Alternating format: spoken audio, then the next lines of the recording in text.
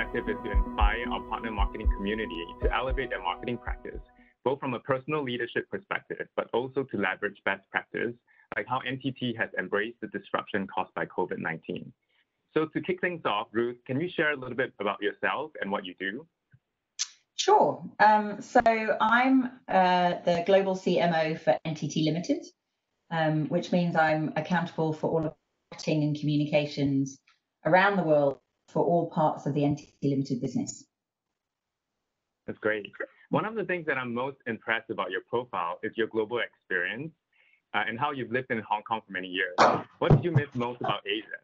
Yes, I've been incredibly fortunate in my career to do several different global roles and also several different regional roles, looking after the European region, an Asia-Pac region, and actually when I worked for an American company, a region that was deemed international, which at that point meant everything outside of North America. And I think with that comes just the privilege of being able to work in different countries with different client groups and understand the nuances of different markets. As part of one of those roles, I had the privilege and the opportunity to live in Hong Kong for just over 5 years, which was just the most extraordinary learning opportunity for me, not just in a business sense, but also when you take yourself out of an environment that you're very comfortable with, that you've grown up with, to then being in an environment that is very unfamiliar. You know, the language that you hear spoken around you, the food that you see in the supermarket, you know, the cultures of the people that you live next to. You just learn a huge amount, both about challenging what you do know, but also for me, my big learning was actually realizing what I didn't even know I didn't know. That kind of unconscious bias that we often talk about of the things that we're just not aware of. Yeah, that's amazing. Hong Kong's one of my favorite cities. You're so lucky to have lived there. Now, in the last 12 months, you've also been involved in driving one of the biggest brand transition in our industry. Can you talk a little bit about that? Yeah, and what an extraordinary time that was, and that was actually before COVID. So yes, we in 2019 launched a new company called NTT Limited. NTT is one of Japan's oldest companies, over 120 years old, but a very large conglomerate which owns over 1,000 different organisations. But in 2019, we brought together 31 of those international technology expert organisations to come together to better serve our clients around the world, all under the NTT brand. So we worked pretty hard for the 18 months before that on that integration, bringing those companies together. I led the marketing and communications element of that, which was just fascinating when you get into principles of brand, purpose, vision, you know, a simple articulation of what the company does. And particularly interesting with this integration was actually that relationship with the parent company, and obviously that parent company being Japanese and making that parent company very relevant in the global market. So we're still very much at the beginning of the journey of this new organization, this new brand in NTT, and the opportunity to obviously introduce this organization, who we are, what makes us different to the world. So we did all of that, thankfully, in 2019, not knowing, obviously none of us knew that a global pandemic was around the corner. So the first year of this organization's life has just been extraordinarily interesting, as obviously not only are we standing up a new company, bringing 40,000 people from across 31 different organizations together, but then pivoting and adapting the way everybody's had to do through 2020 to the global pandemic. Yeah, that's amazing. And it's actually quite fortunate that a lot of this happened with COVID, before COVID, right? So since COVID, how have you and your team been adapting to marketing post the COVID world? Yeah, well, I think we've all been in the same place, haven't we? You know, in marketing teams around the world, in all companies and all industries, you know, very much at the heart of how our organizations have had to adapt. And also just how we as individuals have had to adapt to how we work and live, and hopefully stay healthy in this world. So, I mean, I guess if I wind back to the beginning of 2020, you know, one of the things that NTT's very privileged to have, very much like Cisco, is we're a global company. We have organizations and operations in every country around the world. And because of that, we could see at the very beginning of 2020 the impact of COVID-19 on Asia. So it was like an early warning system. We were hearing from our organizations and operations in China and across the Asia region of what was happening. So it gave us really an insight as to what was coming into the European markets and then into the Americas from the East. So that enabled us to plan maybe a little bit earlier. But I think like most organizations, we never planned. Everybody had disaster recovery plans, could put disaster recovery processes in place. But most of us really didn't expect for a global pandemic. There was always a disaster relief if you had to shut one global delivery center, and we have two main sites in the world. Each one is a backup to the other, but we never really expected that both would need to be working in a virtual space. So really our first priority at the beginning of the year was to make sure that all of our employees were safe, that everybody felt empowered to do the right thing for them and their families in their situation. We had to get many people who'd never worked from home before into a home working environment. And, sometimes that was as simple as sourcing a laptop for that person to be able to work from home, and then obviously making sure that they had all of the systems access that they needed to be able to do their jobs effectively, but also safely from a home environment. And I think for many of us, we learned so many things that you can't control necessarily as an employer or as an organization, which would be, having a space in the house that would be quiet and people able to work from, just the health and well-being of having a proper chair to sit on. And in many countries, actually just having good enough bandwidth at home to be able to connect, to do everything that you need to, which is something I probably take for granted a little bit sitting here in London. But in many of our countries, just good enough bandwidth was an issue. So we had to solve many of those problems quite quickly.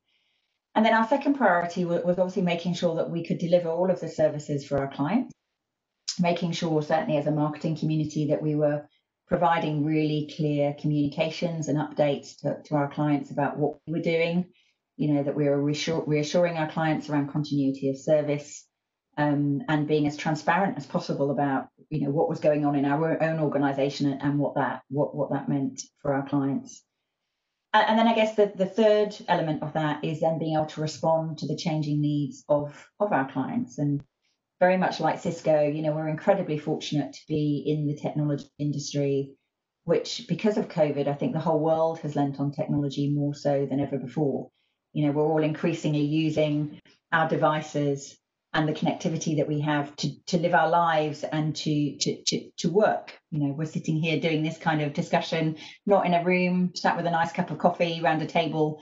We're on a Cisco WebEx bridge, having this conversation. And I think, all of us, pretty much without exception in the world, have turned to technology to be able to continue to live and to work, to play, to socialize, even to exercise. How many of us have done exercise classes on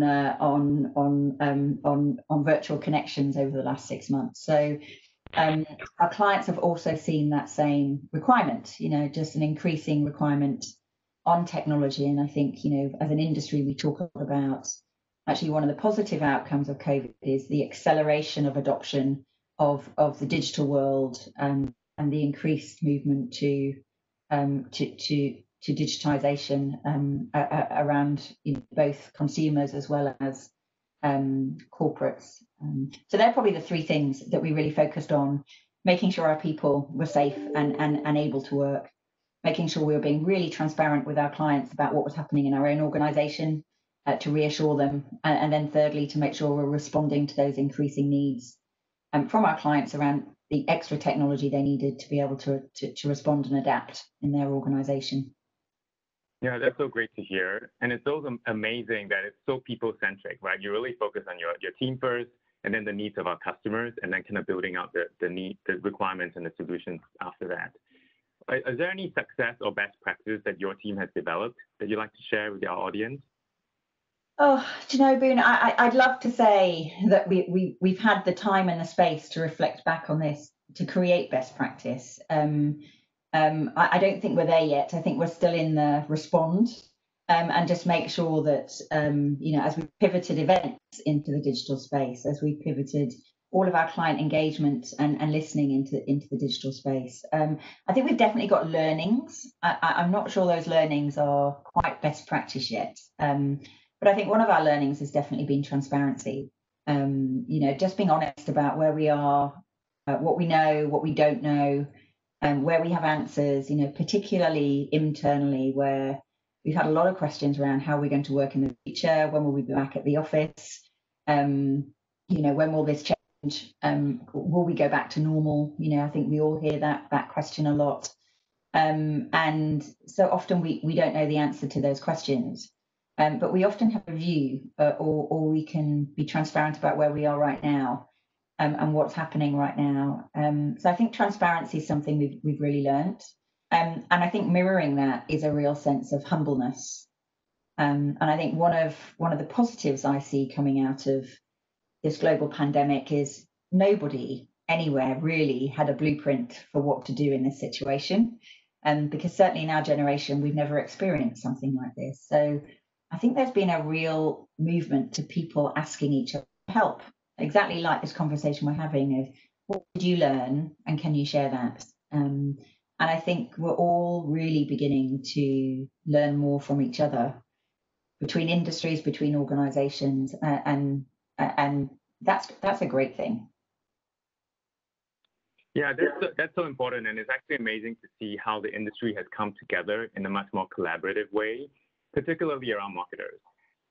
Actually, the last time we met was actually at the Tour de France, as part of the NTT sponsorship, but also the Cisco partnership.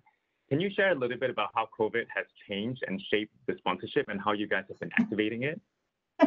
Yes, very happy to. It was we were I guess fortunate that we made a decision very early on to activate in a very different way with the Tour de France. So like any of these big brand partnerships, which many organizations have, you have very clear strategic goals around why you enter into the partnership in the first place.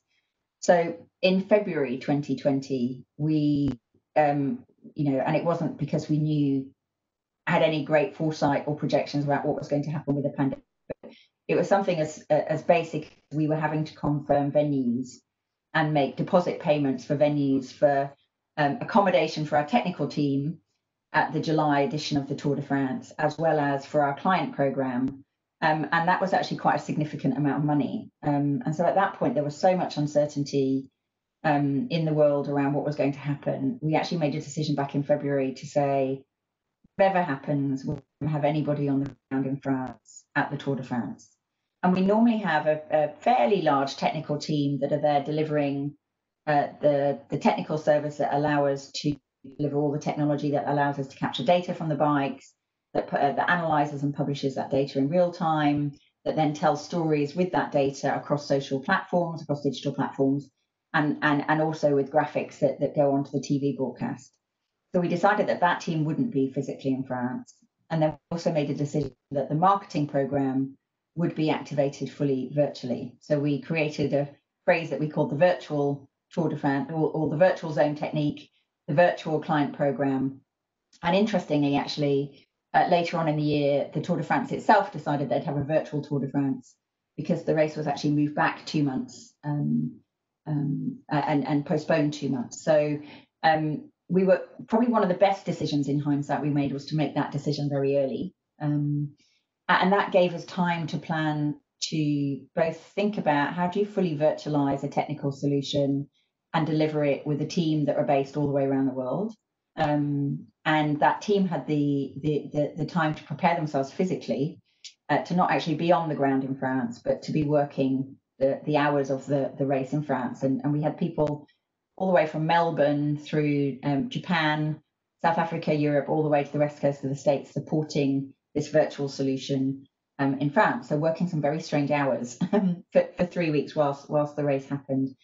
And then we also really pivoted the client engagement program and storytelling, again, to be delivered fully virtually. And I think all marketers, certainly in the B2B space, have moved what would have been physical engagement, still very important to many of us, pretty much wholeheartedly now into the digital space.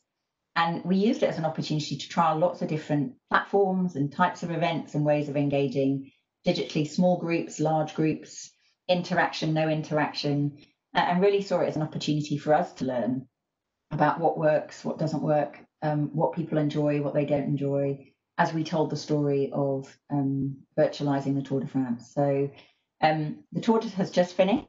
It was also very odd for us to execute a Tour de France that happened in September rather than July. So this year it felt like our birthday moved. We realized that we got so used to being in France in July, and then all of a sudden, we weren't in France in July, and then we were supporting the Tour in September. So that in itself felt weird. So it's just finished, and actually we're beginning to see some really positive results around all of those strategic goals that we'd normally have from just doing things differently. And we've just done the wrap up of this year's program, actually. And one of the things I think we all conclude is this has been obviously not an expected disruption. Actually, we see quite a positive disruption because it will force change into how we think about the program, how we execute the program. This is a long-term partnership for us, but it will force change in a good way. And actually, we think, obviously, nobody knows what 2021 will look like, but we'll definitely think differently about how we execute what we do in 2021, irrespective of where the world is. Yeah, that's such a great opportunity to learn and also to adapt, right, in such an agile way to the ever-changing environment. And it's great to have the learning from this year to help build it out, to your point, in a much more sustainable way. So looking forward, what's your prediction of marketing in a post-COVID world? Yeah, I think I'm an eternal optimist.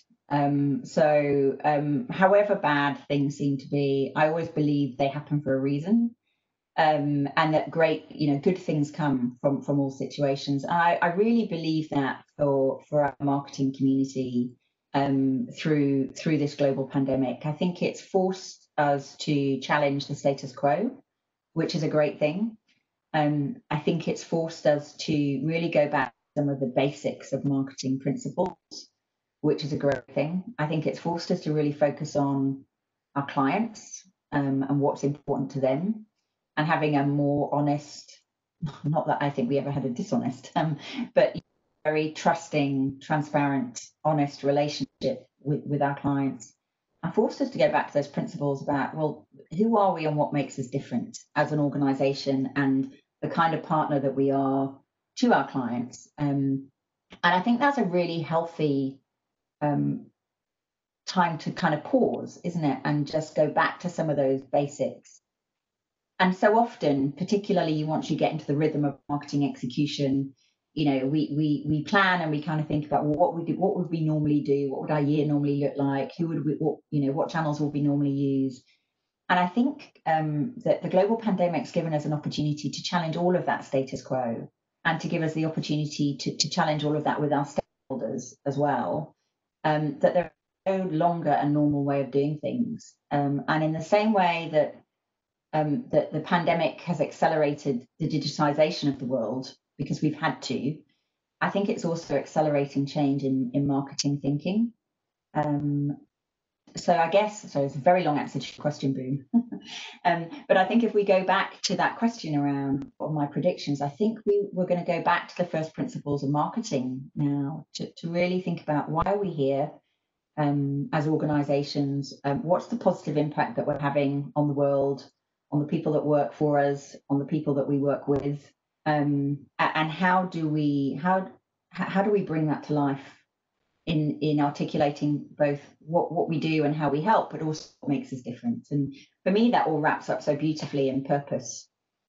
I think nearly every organization now is really thinking about the positive impact that the organization can have, and why we're here. And I think that's a fabulous place for marketers to start in 2021. Yeah, that's fantastic. I mean, I think two things that really came out from what you shared. I think the first is how we work with our stakeholders. So, I think at Cisco as well, we've seen with the digitization and the quick adaptability that we have to have, right, in the post-COVID world, that we have to be so much working, we have to work so much closer with our sales stakeholders, and how marketing is playing such a critical role in terms of sharing data, but also, more importantly, sharing leads and opportunities. Have you seen some of that happening at NTT as well? Yeah, I mean, definitely. One of the great things about digitalization and us pretty much executing everything in the digital space is that we have more data than we've ever had before about what's happening, and also that we can execute so quickly. I think this year we've all learned to be even more agile than we were before, haven't we? To do something, to take the data, to take the learning, and to move forward and to get better. I think that's absolutely. I think one of the benefits of this year is that feedback, that much more immediate feedback loop around cause, effect, and impact, improvement, and that cycle. Certainly all of the work that we do across the digital channels, the online forums, our website, our intent platforms allows us to track them on. That's so much more than we've ever been able to before. I think one of the things though I see is sometimes that data can be quite overwhelming, and so often I think our role as marketers is to make sure that we're seeing in that data and what that's showing us and telling us, that the behavior that's behind so much of that tracking and analysis that we see, and ultimately behind that is a human that's doing something, that's looking up or trying to solve a problem. And I think connecting that data back to the individual and the help that individual needs is ultimately, I think, what our responsibility is. Yeah, that's so great. And it actually links to the second point that I wanted to talk a little bit more about around purpose-driven marketing.